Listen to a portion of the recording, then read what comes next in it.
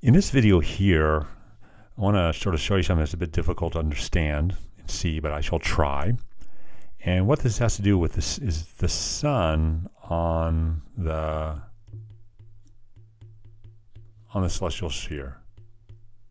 So we know the stars are all over the celestial sphere. That's what we've sort of studied in that worksheet and some of the animation I showed you in earlier videos. But what about the good old sun on the celestial sphere? Because after all, let's just say the sun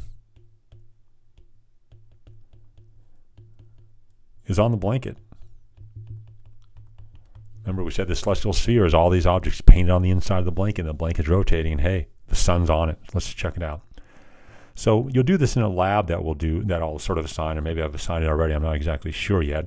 But as you probably know, over the course of the day, the sun rises, reaches the highest point around noon, and then sets again. You can see the nice red sunset over there, kind of a nice graphic there. This is time-lapse over the course of a day. I didn't take it, but it's kind of nice.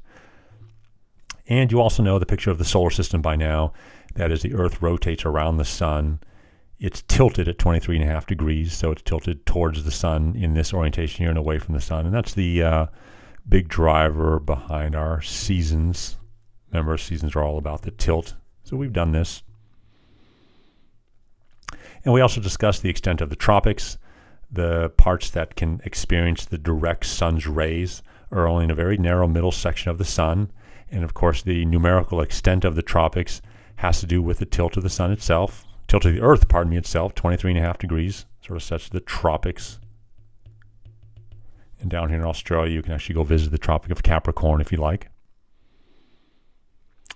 So one of the hardest celestial sphere pictures that there possibly is that exists is this one right here.